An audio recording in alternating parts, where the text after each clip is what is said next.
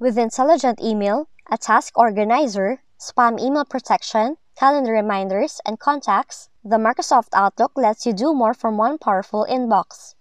But if you want to know how to enable or disable the feature Outlook Today at startup, here's a video tutorial for you.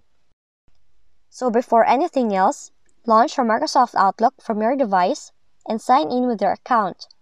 Now in turning on the Outlook Today at startup, first, select the mail email address associated with your account by clicking this arrow, choose your email address, and select Customize Outlook Today located toward the right side of your window.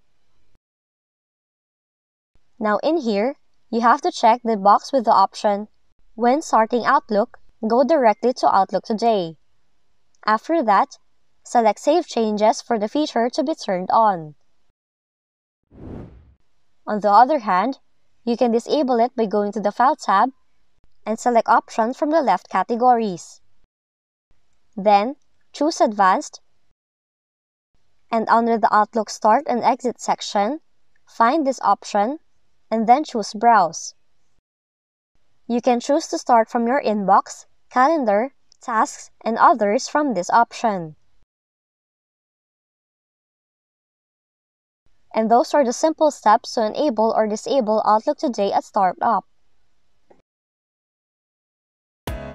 If you found this video helpful, kindly like and subscribe.